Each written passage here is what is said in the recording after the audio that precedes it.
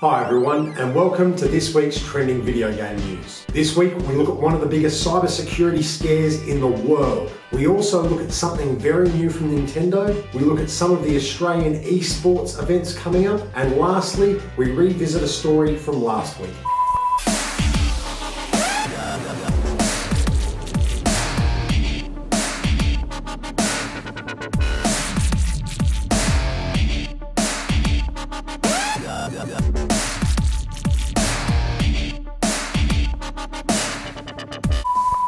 Hi everyone, it's Paulie here for this week's trending gaming news by General Gaming. Links for today's story can be found in the description section below. So if you haven't already heard, one of the biggest cybersecurity breaches ever was reported approximately 2 weeks ago. Dubbed Meltdown and Spectre, these two vulnerabilities can steal data from people's devices. While mainly affecting Intel chips, they can affect other devices such as ARM and AMD CPUs. Intel and other companies have released recent software patches which should overcome these vulnerabilities. You can read more in the ABC article below. Next, the Nintendo Switch. If you haven't already got one, I recommend you buy one now. Apart from the reduction in price, the Nintendo Switch has also had a number of updates over the past few months, enabling players to be able to save and stream their gameplay.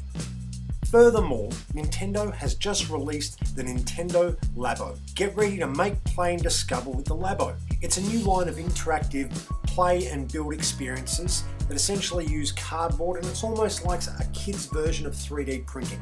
Be sure to check it out. The 2018 eSports calendar for Australia is packed. There's a huge number of events across the country. Now, two in particular I'd like to mention is RF LAN 60 in Perth. Founded in the year 2000 by 3 local gamers, Red Flag LAN Fest, or RF LAN, is Perth's largest cyber athletics tournament. RF LAN 59, held back in September 2017, had over 800 gamers. You can watch our video from RF LAN 59 up here. RTX Sydney is held on the 3rd and 4th of February at the Sydney Convention Centre. This massive 2-day gaming and internet culture event gives fans and gamers a great way to learn about the gaming industry, see all the latest games and learn about the newest tech. Last week we reported on eSports and how in 2017 it absolutely grew quicker than ever before. Well, Shinzo Abe, the Japanese Prime Minister, has announced that he'd like to introduce gaming to the Olympics for 2024.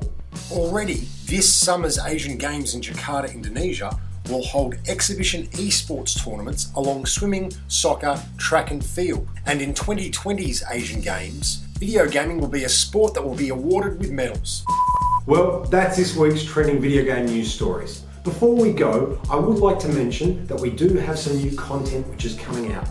Last week we launched our pilot of our new series Game Talk. I encourage you to go see it. We discuss different gaming topics from week to week.